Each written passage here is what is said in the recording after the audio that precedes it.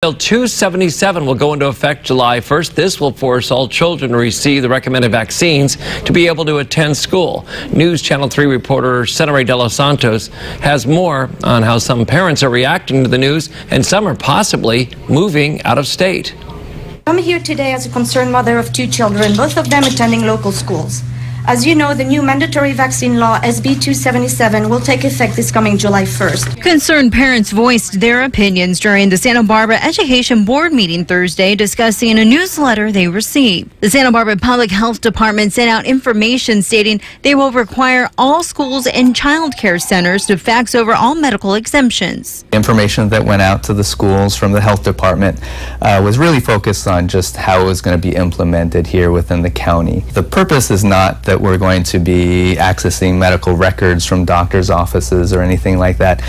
We're just looking at those records to make sure that they have all the required elements as specified in the law. In order for children to attend public or private schooling, as well as daycare, they will need to be fully immunized and have it signed off by a physician. Some local families have already chosen to move out of California to protect the health of their kids when physicians refuse to issue a medical exemption. The only kids that would be exempt from the vaccines are ones with physical and medical conditions. If there is a valid medical exemption, the child would not have to get vaccinated and still be able to attend school. There's no such thing as one-size-fits-all medicine.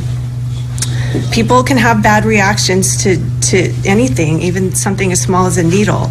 But these are injections that we're talking about here. Well, I know that this is a very passionate issue for some people, and they're opposed to getting vaccines. And again, vaccines are safe and effective. They've been proven through research and through decades of experience.